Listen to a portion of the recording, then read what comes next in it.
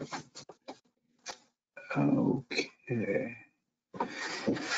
All right, good afternoon, everybody. This is the March 30th, 2021 meeting of the House Bill 737 Environmental Subcommittee. My name is Chris Bandazian, and I'm chairing the meeting. And before we begin, I will right to know announcements.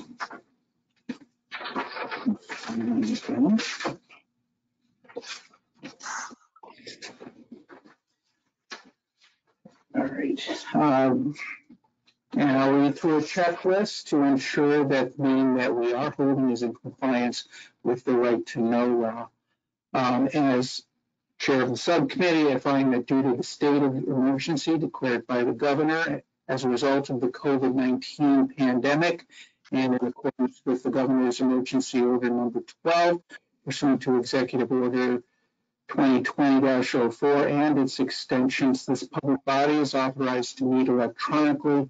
Please note that there is no physical location to observe and listen contemporaneously to this meeting, which was authorized pursuant to the governor's emergency order.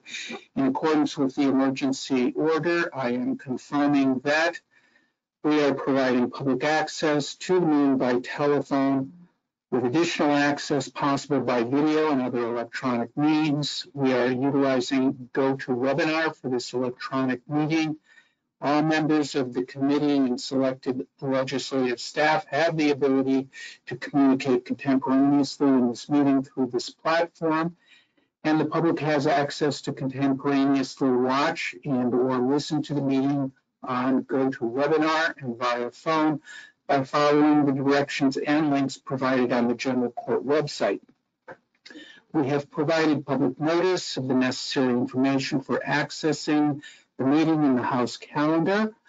We are providing a mechanism for the public to alert the public body during the meeting if there are problems with access. If anyone has a problem, please email Amy Russo. Her email address is amy.russo, RUSSEAU, at des.nh.gov, or call 603-848-1372. In the event the public is unable to access the meeting, we will be adjourned and rescheduled. Please note that all votes taken during this meeting shall be done by roll call vote. Finally, let's start the meeting by taking a roll call attendance. When each member states their presence, please also state where they are and if anyone else is in the room with you during this meeting, which is required under the right to know law. Okay, so we'll begin with Mr. Ayotte. Present at my home office by myself. Ms. Mesler? Present in my home office by myself in Rye, New Hampshire. Mr. Wimsatt? Good afternoon. Present in my home office in Concord. Okay, I'm Chris Bandazian, and I am present at my Manchester office and by myself. And joining us as a speaker is MVD Commissioner Don Provencher. Don, you want to introduce yourself? Thanks, Chris. I'm Don Provencher, Chair of the Merrimack Village District Board of Commissioners, and I'm calling from my home office in Merrimack, New Hampshire. And are you by yourself? I am. Okay. Okay.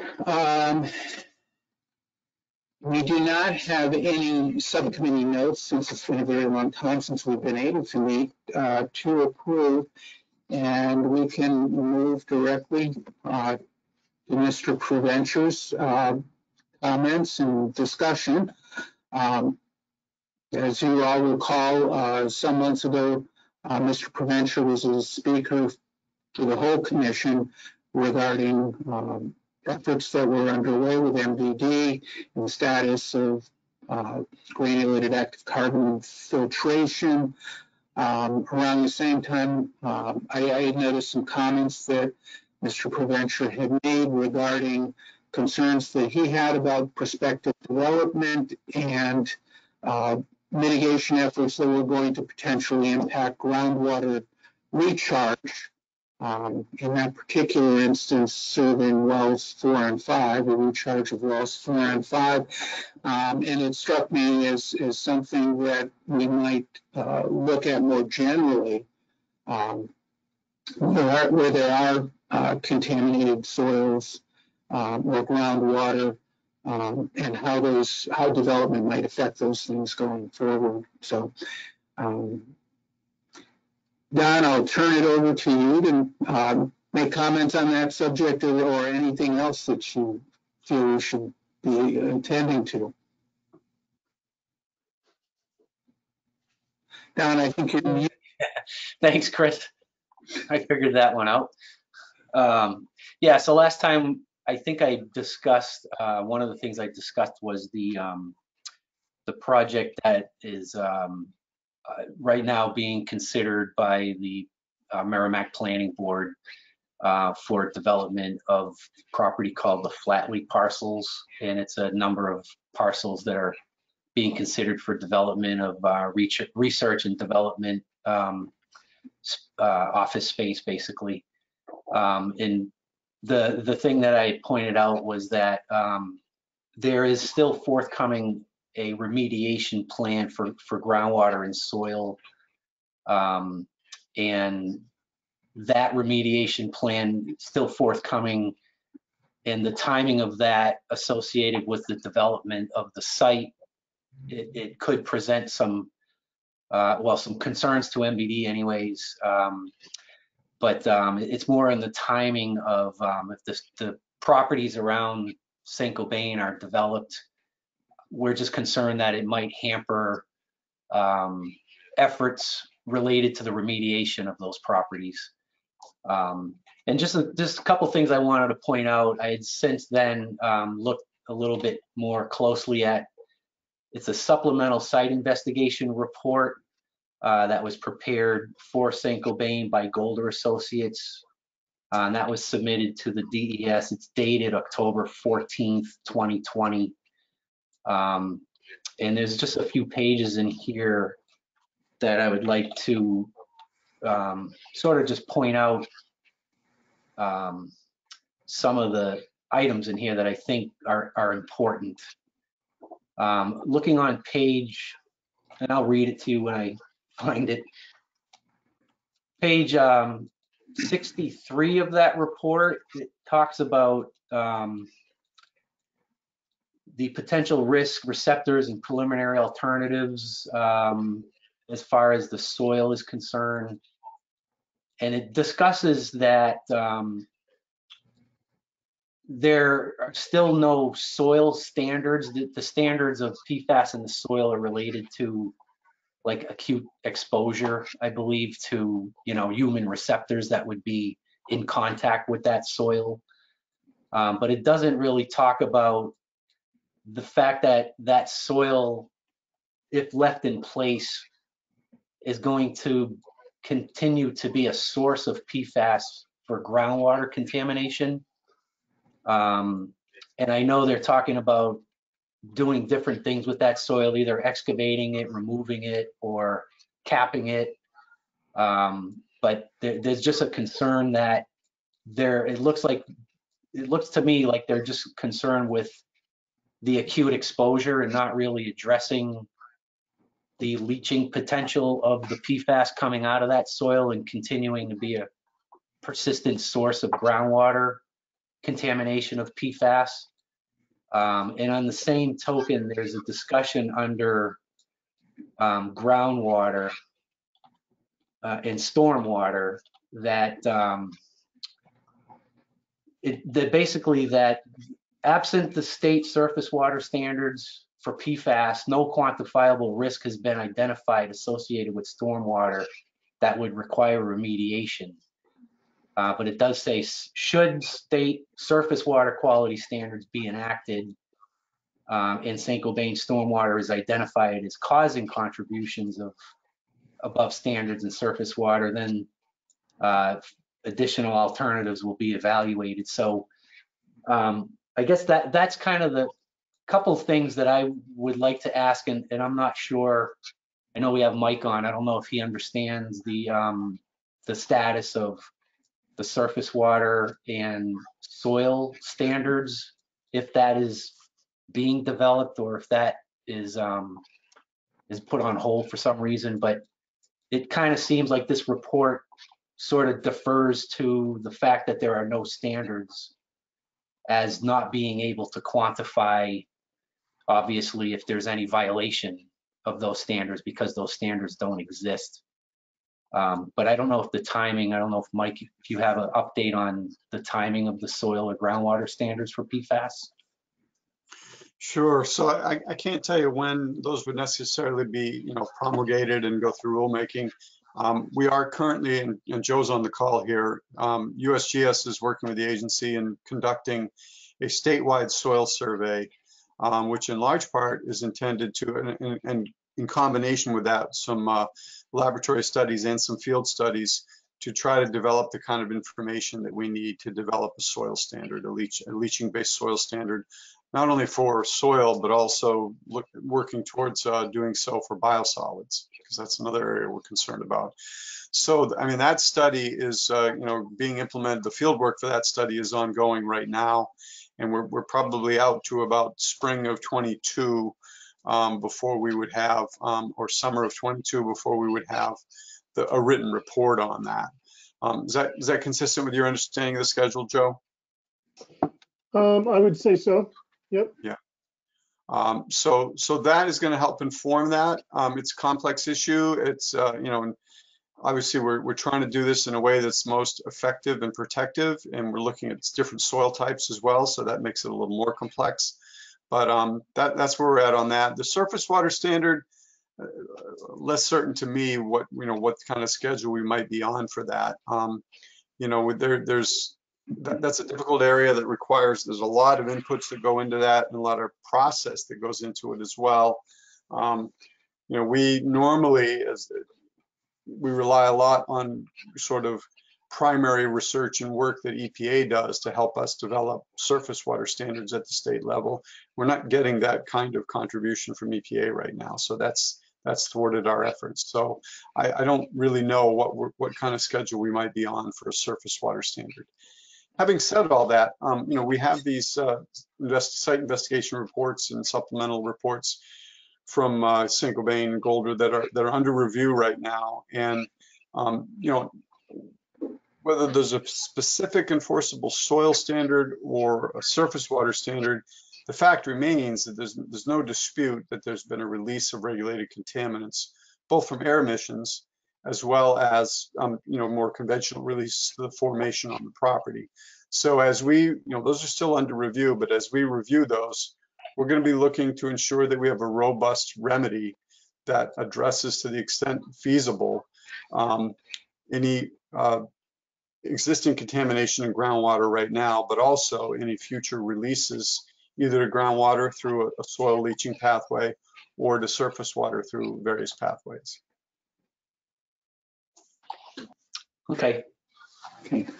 I think Mindy had a question. Sorry. Yeah, I just wanted to, maybe Mike could expound on this a little bit more. I know in response to SB 309, the state undertook an evaluation of surface water standards in New Hampshire for PFAS. The conclusion was that the surface water standards should equal the MCLs. And I don't know if the state is intending to take on rulemaking to make that happen, or there was some reluctance to do some legislation this past fall in that area, but I just wanted the commission to be aware that that report is publicly available, and that was the conclusion of the report. And the other thing about soil sampling, soil issue is, so if something like this were to go forward, in the past we had great concern over the moving of soil off-site and spreading the soil to other places. And so I just wanted to check in with you, Mike, on that if this were to go forward, if that would be something that the DES would restrict. You're talking about the Flatley development? Mm-hmm. Yeah, so that's a difficult area. What we've done, there's already, as you know, been some development on adjoining Flatley parcels, significant development. And, the conversation we had with them was that while we don't have an enforceable specific numerical standard, we are generally aware that soils, at certain levels of contamination pose a potential risk of impact through leaching.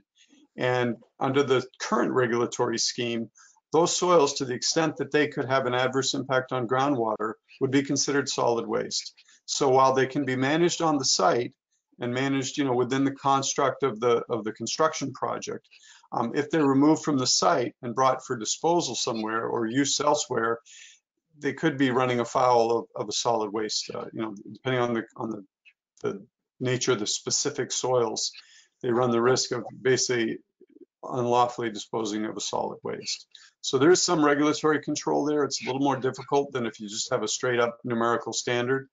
But even in the absence of that, I mean, the reality is that we may set a specific standard, but if there are other potential impacts that a soil could have and it's moved off site, it could still be considered a solid waste. So it's a complex area. The whole issue of contaminated soils is difficult.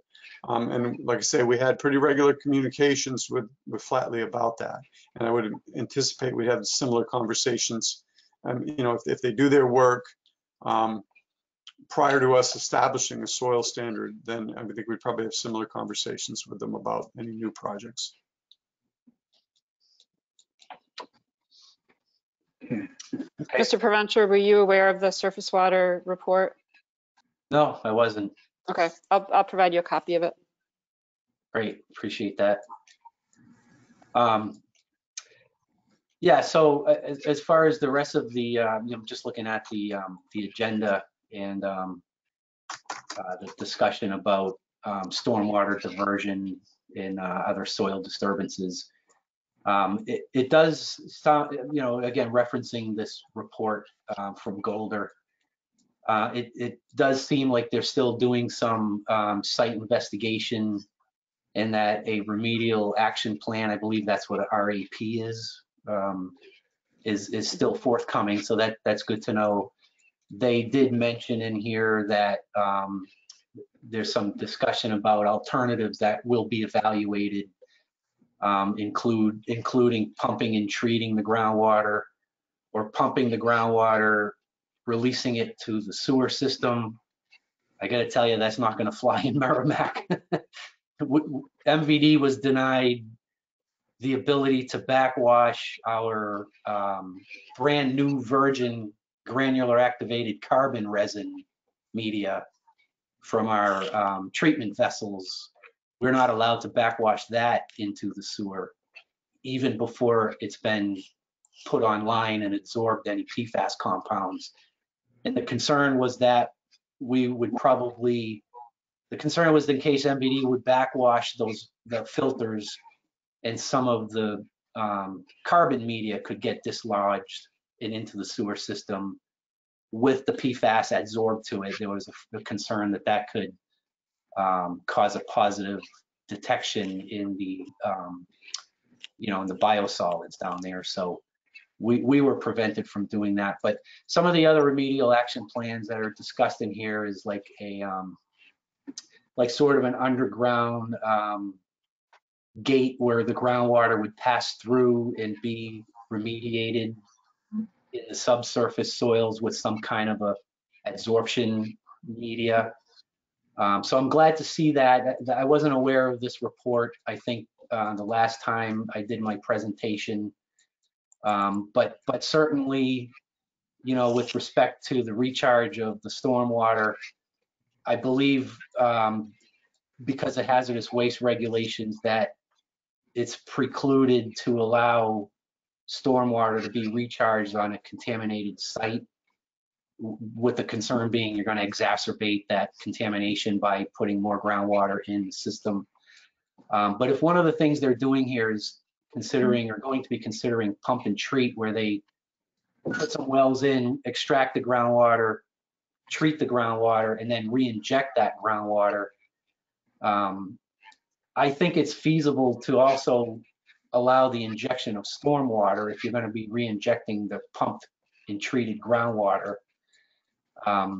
It turns out that half of the site is still included within what's currently documented as the wellhead protection area. the Aquifer Protection District. But wells 4 and 5, based on a more recent pump test that was conducted several years ago, it looks like that aquifer recharge area, the wellhead protection area, is smaller than what was originally understood. So it may not be directly influencing wells 4 and 5, this site. However, from what I understand, that modeling was also based on an assumption that the Merrimack River was actually providing some amount of water into the aquifer. So that's a seasonal thing. If the river runs low, I'm not sure if that means the aquifer could reach out at a further distance to derive its groundwater recharge. So it's sort of a dynamic thing, and I don't think we really understand that to the extent to be able to say definitively where the boundary of that aquifer protection district really is. So that's really all I wanted to say about that site, and as a follow-up basically to our last conversation. And thanks for your update, Mike. That's good to know that, you know, I think we were expecting that the surface water standards were going to be done by now. I thought when the bill came out to create the groundwater MCLs, I thought there was a provision in there that said that surface water MCLs were going to be done within a year following. And if that's the case, I'm assuming that's been delayed for some reason. So, you know, unfortunately, I just, when I read what I read before about the fact that the effects on surface water can't be quantified because there are no surface water standards, that kind of raised a red flag to me, saying that doesn't mean we should ignore that altogether, right? So, and I think you did mention that that's not being ignored. So I'm kind of happy to hear that. Just moving on to other items. Yeah, so MVD wells 4 and 5, those are the 2 wells that were impacted by the Saint-Gobain air emissions. Those wells are located within the inner boundary of the groundwater management zone that was identified between DES and Saint-Gobain. That treatment plant went online in October of last year, 2020. And so far, the lead vessel has already experienced breakthrough of PFBA, which is a PFAS compound. It's not regulated in New Hampshire or anywhere in Massachusetts or even EPA or anything, but PFBA is always the first PFAS compound to break through carbon media, just because of its molecular properties being a smaller molecule. So that's already broken through the 50% sample cap of the first filter, and that happened within 4 months of being online. So based on those projections, it's looking like PFBA is likely to break through probably in less than 8 months. So that's unfortunate, because obviously the settlement agreement with Saint-Gobain provided funding for operation and maintenance filter replacement at a 2-year interval. But obviously that was based on the breakthrough of PFOA, because the settlement agreement really only applies to PFOA and PFOS. However, when we passed warrant articles to treat our remaining 4 wells, not wells 4 and 5, but wells 2, 3, 7, and 8, it was represented to the customers, and the customers voted based on that representation that the expectation was to have essentially non-detectable PFAS, any PFAS compounds in MVD's water. So based on that, the commissioners are basically planning on changing the media whenever the first PFAS compound breaks through. And we kind of modeled that after what's going on in Hoosick Falls, New York, where the state of New York Department of Environmental Conservation issued a consent decree to Saint-Gobain and Honeywell for them to basically design, build, and operate that treatment plant. And from our research on that, we found out that they are replacing, at Saint-Gobain's cost, they're replacing the carbon media on that plant whenever PFBA breaks through. And that's a pretty significant statement, because PFBA is not really, it's not even regulated.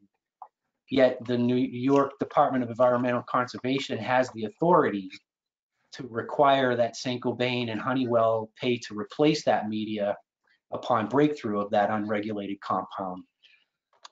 So, you know, we're kind of modeling that scenario in Merrimack, and that is the current plan. Obviously, that's going to require us to replace the media much more frequently, and we're looking at possibly on between 6 and 8 months versus the 2 years that we would expect to get breakthrough for PFOA.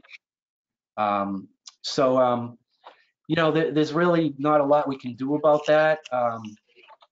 We've had some legal interpretations that suggested that the DES does have the authority in New Hampshire to impose certain restrictions similar to New York State, given the current regulations that we have.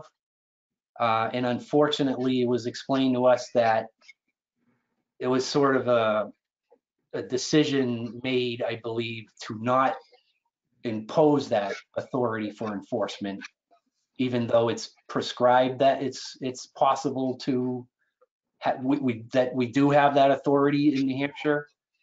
You know, so in hindsight, before our settlement agreement, maybe would have been the time to address that. But you know, we are where we are now. I don't understand how the settlement agreement precludes the authority of an existing state regulation. My understanding is that that authority could still be imposed at any time and any date today. And it's a conscious decision to not impose that authority. And that's kind of leaving Merrimack Village District with the burden of treating the groundwater forever. And one of the things I wanted to point out is in the settlement agreement between DES and Saint-Gobain for the private wells. This has nothing to do with MVD's agreement. This is a separate settlement agreement between MVD and Saint-Gobain for private wells. There's a provision in there that says that Saint-Gobain is responsible for providing treatment and also maintenance, which means media replacement of all private well filters until such time as the future where the natural groundwater is consistently demonstrated to be below current MCLs at that time. So the DES did impose that authority in the private well agreement, and it looks like no action was taken for MVD on the public well side. And that's sort of that's a hard thing for us to understand, why the disconnect between private wells and MVD wells. And that agreement was reached basically a month before the settlement agreement with MVD and Saint-Gobain. So these things were kind of going on at the same time, yet there's no connection between the two. And I know, you know, Mike, I know you weren't part of those negotiations at the time. I wasn't either. I wasn't even on the board. I don't know if there were other things going on that led to the situation that we're in now, but you know, there's a lot of things that Merrimack Village District and our customers are looking at that are not consistent with the way MVD was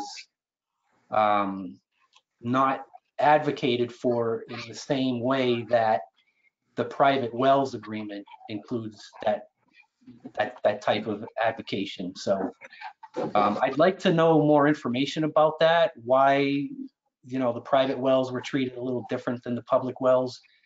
I know the private well agreement also had provisions in there that Saint-Gobain was required to hook up some of the contaminated wells, private wells, to public water supplies like MVD. And I think we hooked up, I don't know what the count is now, but it's probably over 80 properties, I think, in Merrimack, that private wells that were hooked up to MVD water. And the irony on that is, if MVD did not hook up to those private wells, St. Gobain would have to pay for those private well filtration forever.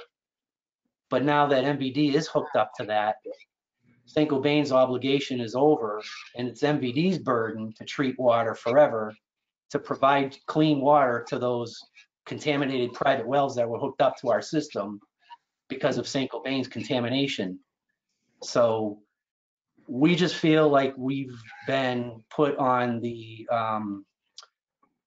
in a bad situation, that our customers are going to need to pay to remediate St. Gobain's contamination for hundreds of years, and that's completely unfair. And I don't think anybody in their right mind in New Hampshire would think that that was an intended practice. And I'd like to know how that came about and what could be done to change that, because that seems like a significant injustice to the customers of MVD, in my opinion. But that's that's pretty much all I wanted to say. I think the other thing is the last thing I'll just mention is in New Hampshire, we are regulating 4 PFAS compounds, and they're individual MCLs.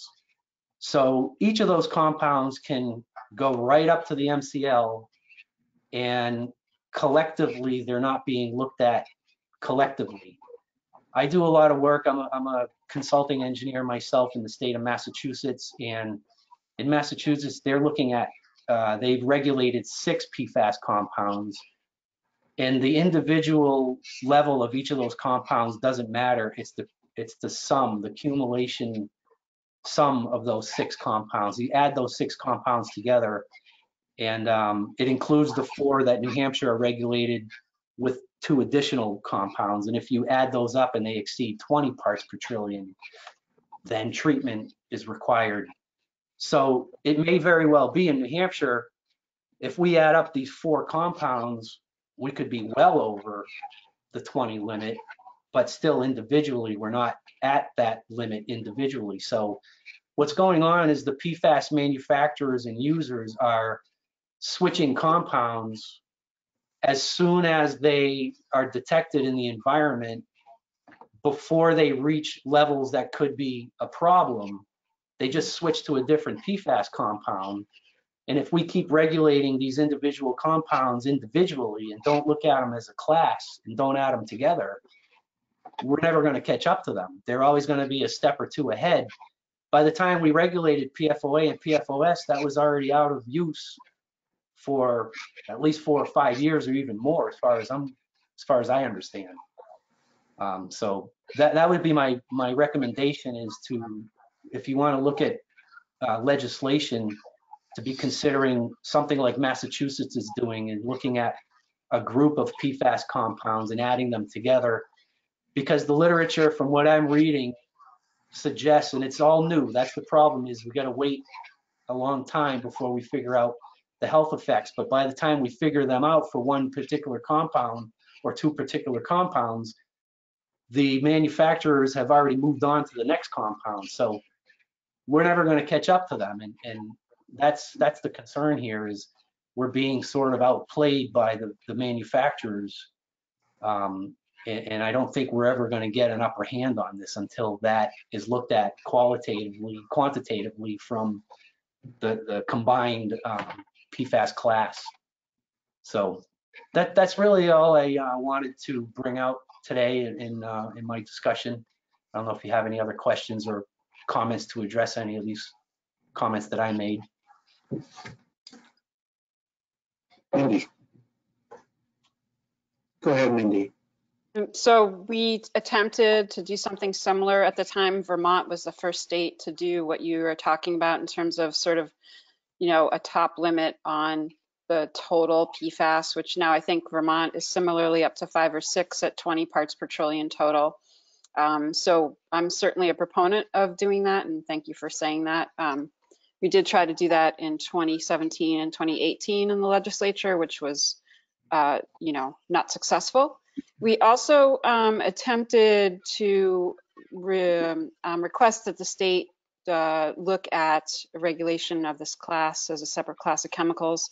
That was denied in a one-page letter back to us. I think it was 2019, which I also can provide to you. But I noticed, which I haven't read yet, in this surface water report that I just forwarded to everyone, there was a section at the end talking about regulating as a class, which I haven't had time to review yet. But there's also a more recent, I think this is the 2019, late 2019 report for surface water. But I certainly agree with what you're saying, and it's because of the things that you raised in terms of, the slipping of some of these other compounds through the media also, that would, certainly address your concerns on that as well. And I agree, it isn't fair for for people to take on that O&M cost in perpetuity. So. Yeah, so this is Mike. A couple of things to try to, that's a lot to unpack there, Don. So the most recent thing you asked about, which Mindy was just commenting on, we did at the time that we were reviewing the science and the literature for establishing the standards for the 4 PFAS compounds. Our toxicologist did look at this issue of combining them in the possibility and the appropriateness of issuing a combined standard. And the science just did not support that at that point. And I'm not expert enough in the toxicology to explain to you why that is. I think it was related to somewhat different endpoints, health endpoints that were the key drivers of setting the standards. But that's where we're at. That's something we continue to be concerned about. We're interested in it. We have encouraged EPA to put some research dollars nationally into this very question. And we'll continue to look at that. So it's something we're receptive to and interested in. But at the time we set the standards, we were just not in a position. The science just wasn't there to do that from the perspective of the work that we were doing. Going back to your other concerns that you described about the agreement that MVD entered into with Saint-Gobain with respect to wells 4 and 5. Important to note that the settlement agreement that the state entered into with Saint-Gobain was really primarily intended to focus, as you described, on how private wells would be treated in the area. It did not include, any kind of settlement or provisions for MVD. MVD was doing that work on their own. They were certainly talking to DES staff, but they were holding those negotiations with Saint-Gobain, and they entered into the agreement that they entered into. I am not an attorney, and I do not speak for the agency as an attorney because I'm not one. So I'm going to be really sort of reluctant to talk about that in detail. I'm concerned about what you're raising, and I think that to the extent the commission would like to explore those questions with the agency and with the Department of Justice, we'd certainly be happy to do that. But I don't think a public meeting like this is a forum for doing that, and I don't want to say anything that's going to disadvantage MVD in any way. So I'm going to say very little. I appreciate that. I would definitely like to pursue that if that's possible. I know our customers are asking us all the time. And if we need to raise rates because we're going to be changing the media more frequently at wells 4 and 5, we're going to need to explain why. And these are all questions that I've been asked by our customers. So that's where a lot of it's coming from. Thanks. Question for me. Is PFBA one of the 20 chemicals that get varieties that routinely gets tested for? Yeah, PFBA is included in the routine. I think we're up to 32 compounds, PFAS compounds in the standard lab tests that are done these days. And that's the same thing in Hoosick Falls. That's the first compound that breaks through the carbon media. So it's something that was expected, and it is definitely something we're seeing.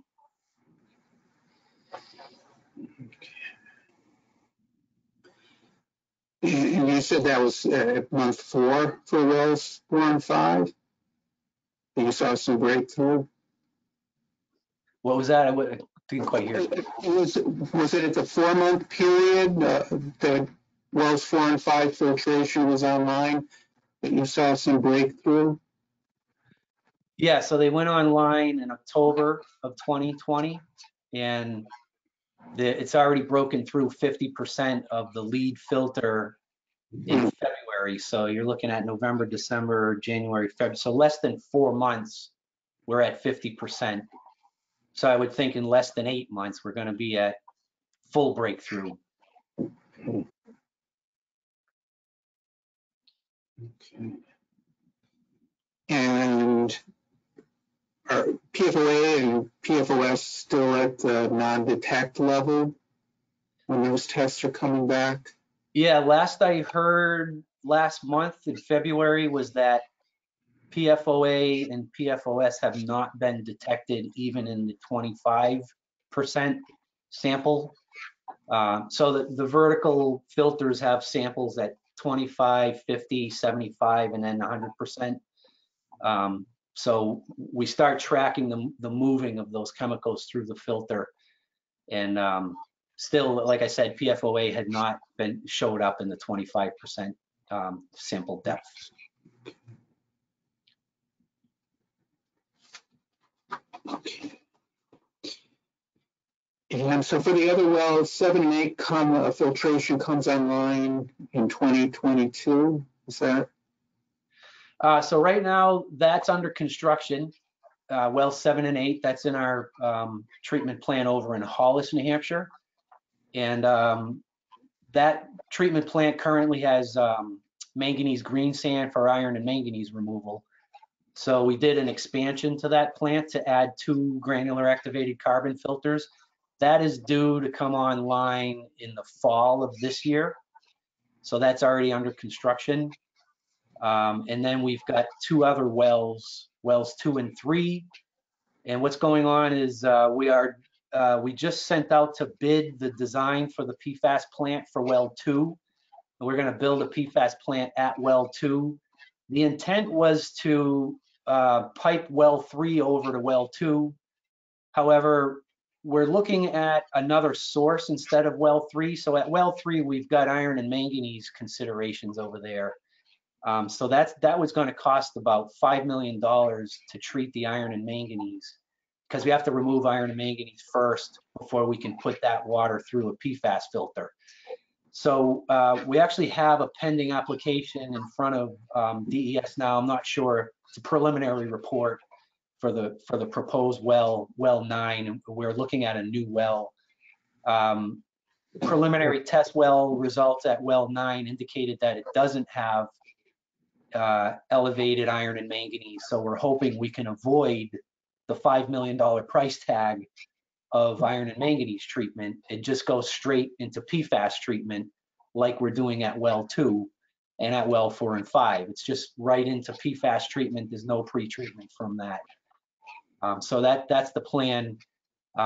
We've also got a little bit of elevated sodium and chloride. So that was another reason why at well 3, we didn't want to commit the $5 million iron and manganese treatment cost and have that be at risk for sodium and chloride impacts. So we decided to look for a new well, and this new well 9 has low sodium chloride and iron and manganese. So hopefully that'll be online the summer of 2022, next year. Mike has a question? Yeah, I was wondering what the PFAS data looked like for well 9. Do you know that yet? I don't know the results. I don't know that we sampled that, but we're expecting that we're probably going to have something similar to either well 2 or well 3, because well 9 is in between well 2 and well 3. But the hydraulic characteristics of well 9 look very favorable. I was told that they were pulling cobble-size stones out of the bottom of the well 100 feet down, and the specific capacity was 300 gallons per minute per foot. So that means for every 300 gallons you pump, you're only dropping the well a foot in drawdown.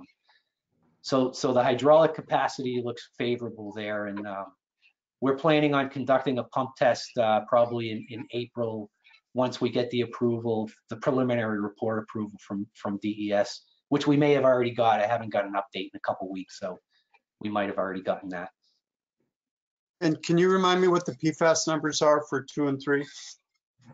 So well 2, it's bouncing right around. The PFOA is really the only thing that's in violation anywhere in Merrimack. And that's bouncing right around 8 to 12. It had been as high as 18 in the past. And it's been as low as 8, and maybe even a little bit lower, but it seems to fluctuate. But more recently, it's been bouncing around just below that 12 MCL. Well 3 has been consistently over 12, more close to around 18 or 20 pretty consistently. How about 7 and 8? Yeah, so 7 and 8, those wells are pretty consistently over the 12 limit as well. Those are in the 20s typically, the low 20s of parts per trillion. So maybe a rhetorical question would be, why isn't Saint-Gobain providing bottled water to those customers? Yeah, I don't know. That's when you look at the action that was done at wells 4 and 5, when those were identified, you know, at the time, I can't remember. I don't think EPA even had a limit. But subsequently, at one point, you know, those wells 4 and 5 were over 100 at one point. So that was considered to be high enough, you know, concern enough that bottled water was provided. Now the MCLs are lowered, and basically the rest of our wells are at or above that MCL of 12. And there's really no concern about, you know, providing bottled water to MBD customers. I mean, we even sent out our own notice to the public notifying them that the water they're drinking is out of compliance. But as far as the rules are, as we understand them, is that we, when the MCLs passed, there was a year of compliance testing that needed to be done, which I believe we're just finishing up. And then only if the annual average exceeded the MCL, at that point, the water supplier needed to start designing treatment. I'm not even sure that there's a time frame, a regulatory time frame that PFAS treatment needs to be implemented. And if you have updates on that, let me know, because I might be speaking to something that might be outdated. But the last I heard is there's really no time frame on implementation of PFAS treatment when the levels are exceeded. So I don't know if you haven't, if that's correct, if you have an update to that or anything to add, Mike. I don't know if you know, or Joe.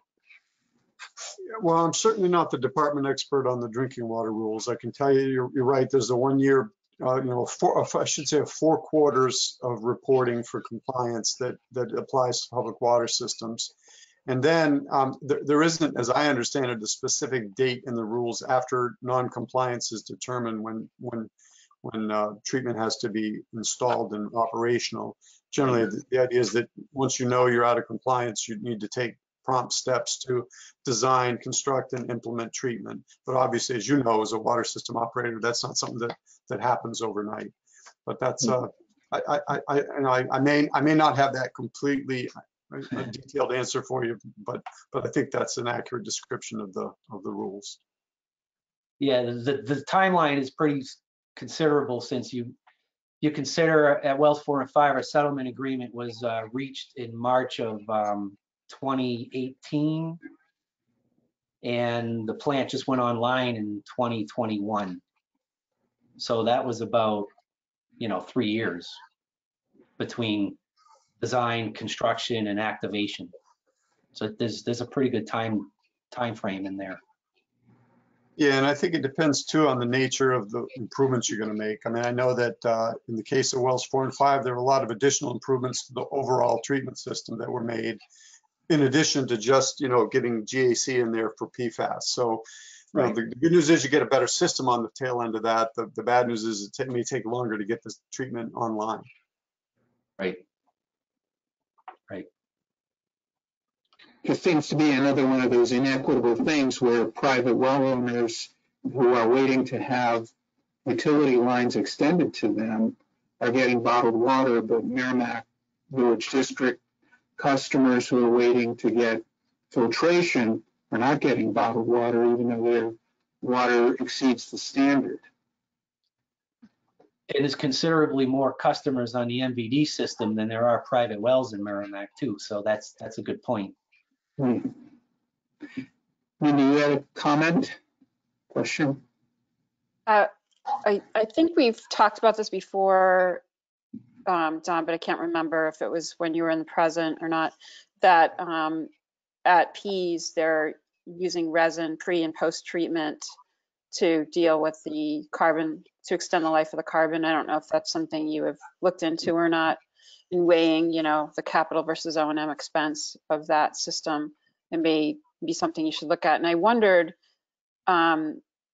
especially when you talked about well 2, I think it was in Hollis, where there's a green sand iron and manganese treatment. I wonder, and maybe Joe can weigh on this a tiny bit. I know there's something, or we are thinking that there's some sort of chemistry with iron possibly that affects the PFAS. And I don't know if, you know, it would be interesting to see if pre and post that iron manganese sand treatment, would there be a lowering, a removal of PFAS or some sort of change to the PFAS that may act as a resin type of situation in that area. And Joe, I don't know if you're up to speed. I vaguely heard it a couple of weeks ago at EBC, some EBC seminar too about this. So I don't know how the science has progressed on that, but it may be that the presence of the iron and the iron manganese treatment that you have to put on is going to help you a little bit. I don't know.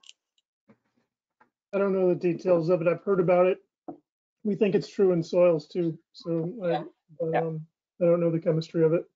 Yeah, there's certainly an interesting thing going on at Pease in the Site 8 area where the former fire training area, where there's exceptionally high levels of iron to the point where they had to reduce the treatment influent rates quite a bit, and still I think are percentage, you know, like 70% of the total maximum capacity because of the iron issue.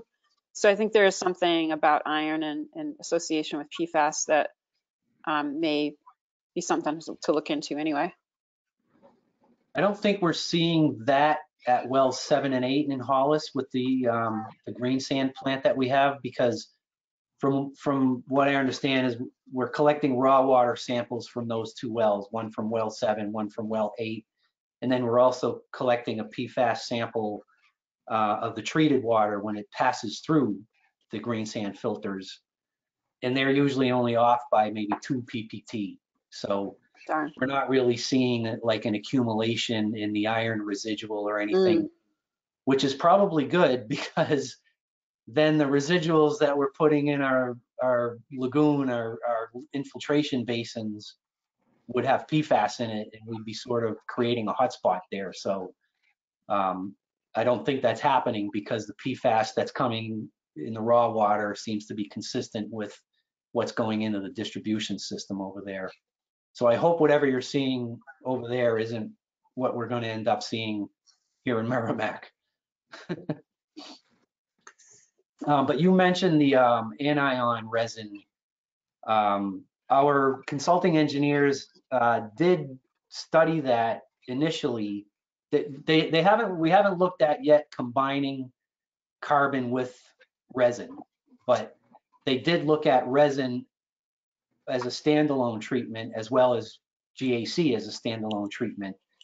And one of the issues was at wells 4 and 5 anyway, again, we've got elevated sodium and chloride, and chloride is a problem for anion resin to remove PFAS. I'm involved with that in some projects I'm working on in my business, and I know Purolite has a PFAS resin that works very well, but they say that they don't guarantee anything if the chloride levels are over 200. And I think that's the case that we're seeing at wells 4 and 5, is the chlorides are that high. So I think it was decided to not use anion resin because of that. But I would like to actually try doing column tests on that resin, because I would like to be able to see a way that we can filter out this PFBA Mm-hmm. instead of having to change the carbon Yep. more frequently. So that's something I did talk to our consulting engineers, Underwood engineers, about. And it's just, we've got so much stuff going on right now with everything we're doing. This is probably going to be something we're going to have to look at maybe in the near or not so, distant future, hopefully. But that's a good point. And I know you've sent me some information on it in the past, so I appreciate that. Okay. Any other questions for Don? Or let you go, Don? Thank you for being with us. It's been about an hour almost. Free to stay if you want. And Okay. appreciative of the information and look forward to future updates. Mindy, you have. I guess just one thing in case Don is going to leave us. We did receive a response to the last meeting regarding the notifications within the consent decree area of private well owners just before this meeting from DES. And they are going to go back and ensure that, they're not applying a different criteria inside versus outside the consent decree area.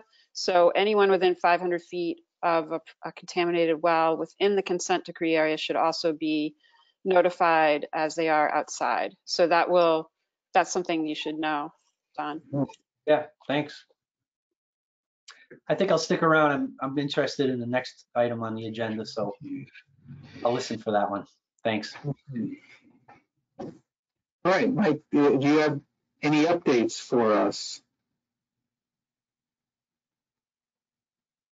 If we want to begin with private well testing, I know at one point DES had written with some concern about the adjacency requirement in the work plan for private well testing, and felt that things should be rolled out a little bit differently. Yeah, I'll tell you what, Chris, I had a very busy week. And I didn't see your agenda. I looked for it and I didn't see an agenda. So I didn't actually know that you had issued one. I just heard Don reference an agenda and I haven't actually seen it. Well, I apologize if I think I sent you one, but You may well have. It's been a very updates, well testing, thermal oxidizer agreement, and any other NHDES updates. okay. Well, and I apologize. Your microphone has got a rattle to it, and I sometimes have a hard time understanding you. So I understand you asked me to give an update, but you said something about adjacency or something, but I didn't hear you clearly. So could you repeat that? The go to work plan, if there's a positive result, requires testing of adjacent properties, private wells on adjacent properties, with adjacent defined as within 60 feet of a lot line. And that's causing a very slow rollout of testing. And, along with those positives, there's a few spot tests sort of at the fringes of the outer boundary that early on look like hot spots, but they may not be hot spots. Mm-hmm. And, it makes municipal planning a little challenging because it's not clear whether it would be a short connection to an existing line or whether something more substantial has to be done.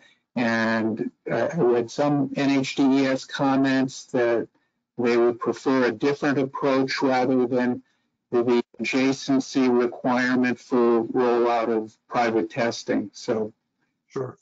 So there's a couple things going on there. So we have been communicating with Saint-Gobain recently regarding our concerns about that, about the pace. And they have said that they think they can get their sampling done by the end of this calendar year.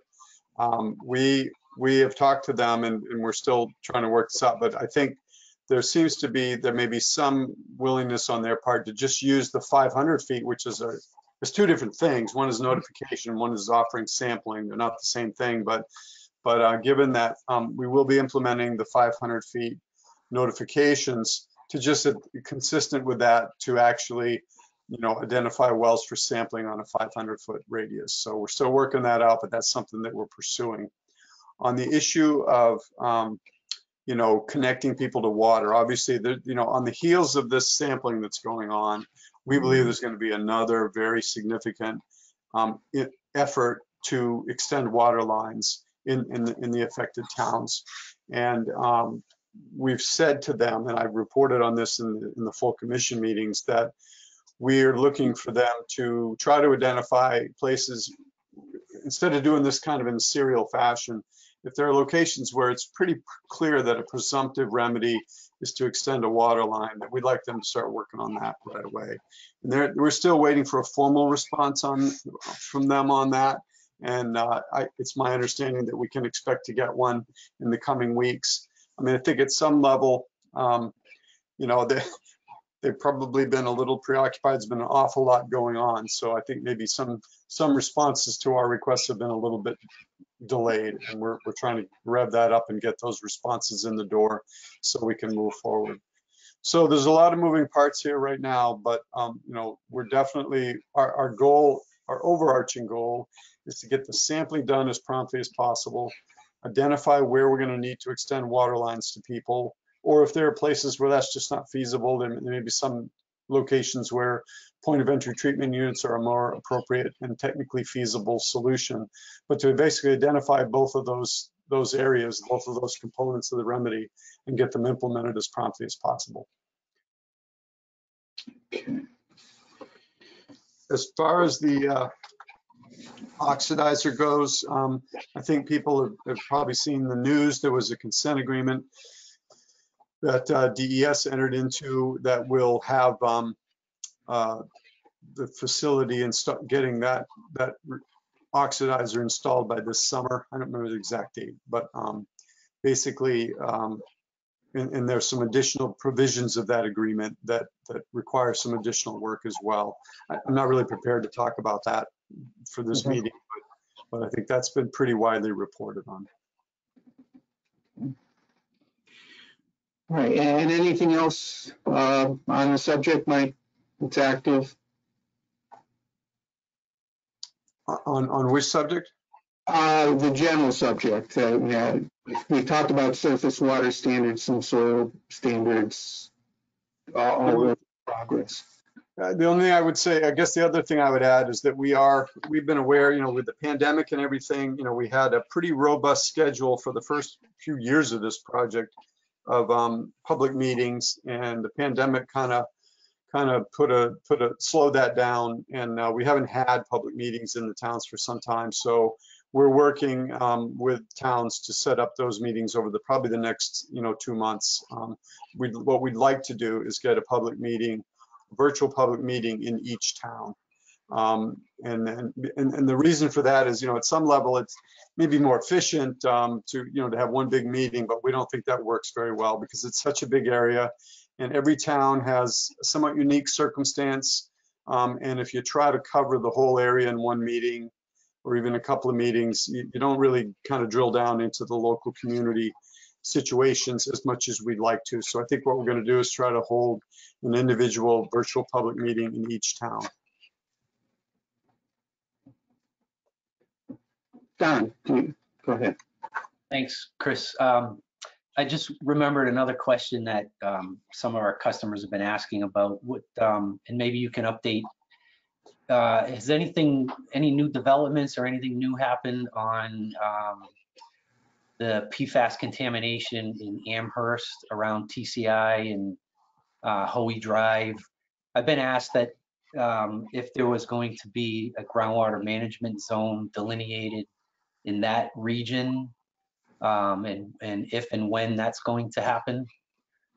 I don't know if you know what the current status is of that. I haven't really heard an update for a year or so on that, so I didn't know Sure. if there's anything new. No, that's still very much an active project, and certainly, just as with Saint-Gobain, there will be a groundwater management zone that is eventually fully delineated. I can't speak to that particular address you're talking about, or that street that you're talking about, but that's something that is still in progress.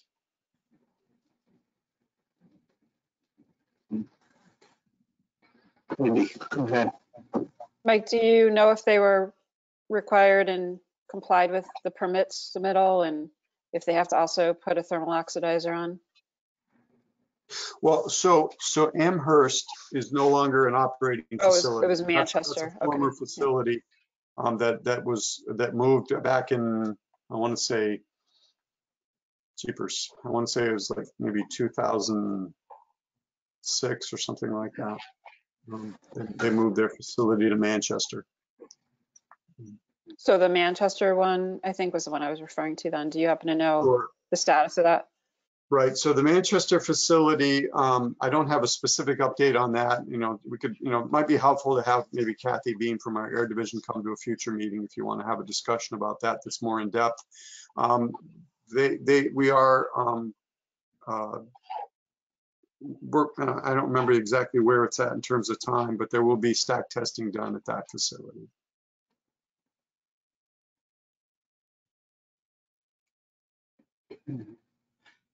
So I just think the only other thing I would ask, if you have a thought at this point or an impression at this point, is we're just getting a flood of Londonderry data in, and I don't know if you have any impressions at this point about what's going to be done there. So yeah, Londonderry, we have pretty intensive work going on in Londonderry, and of course a portion of Londonderry is within the consent decree area, and Golder, working for Saint-Gobain, is doing sampling there. We are also, the agency, DES, is doing a lot of sampling outside the consent decree boundary, and we are finding a lot of detections above standards. So Londonderry is going to certainly be an area of really special attention and concern over the coming months. It already is, and it will continue to be. And Londonderry officials have reached out to us, and we're working closely with them to try to develop some solutions. All right. Thank you. If there are no other questions for Mike, next on the agenda, I had identification of topics for potential legislation or regulation. More or less to get it on our radar, because we're going to have to turn our attention to that pretty soon. So I guess we have some food for thought from our discussion today. But if there are... I'm sorry, I didn't understand what you said. Did you say turn your attention to what pretty soon?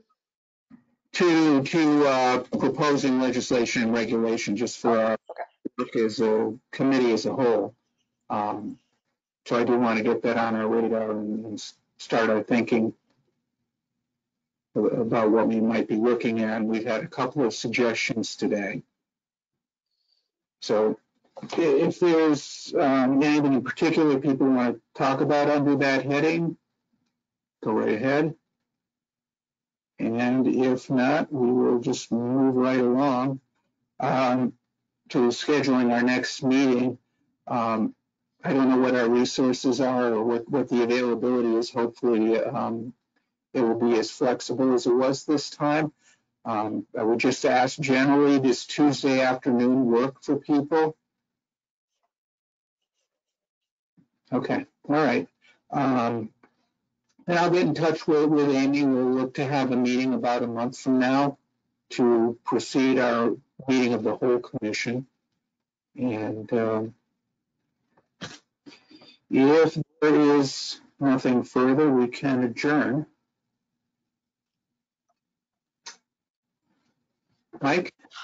Yeah, I just wanted to say Tuesday afternoons work pretty well for me. But this particular time slot works. I usually have a variety of types of meetings that can come up early on Tuesday afternoons, but this one started at 3, and that works pretty well for me.